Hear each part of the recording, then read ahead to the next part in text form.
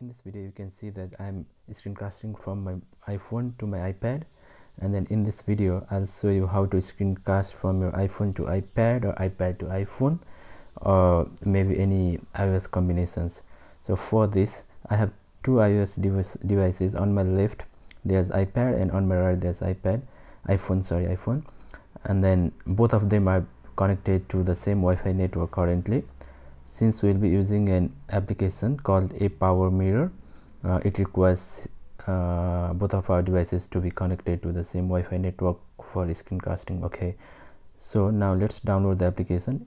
So on your app store, type apowermirror app, and then just download it on both of your devices.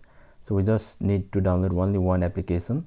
We don't need two or more applications. So some screencasting applications require two or more applications, but this one is a small application, and then it's free to use. You don't need to sign up or do anything.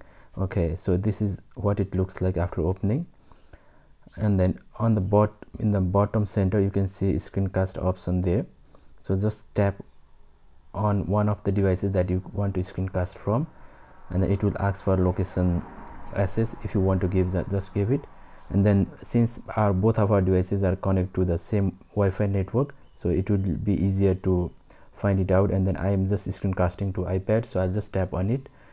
Now it says me to swipe up the control center and then start screen recording, and then choose the option.